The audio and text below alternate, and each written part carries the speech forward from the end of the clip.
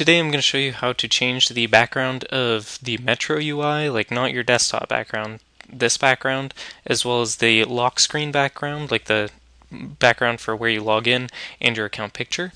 All you're going to have to do, and your account picture would be this one that shows up right here. All you have to do is go up to the upper right hand corner, go to search, and then go to settings, and then for the search, just type in background, and then there's one over here that says start screen. Just click on that. And that's going to give you a few options. Just under the personalized tab, you have your lock screen options.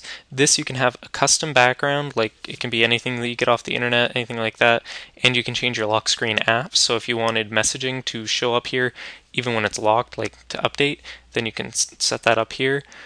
Your start screen, which is your Metro UI interface, you can only choose between these as of currently. I'm sure they'll change that in the future, so you can have anything you want, but for now these are the ones that you have to choose from, and so you can change it to any of those, and you can also change your color just to be a bit more you.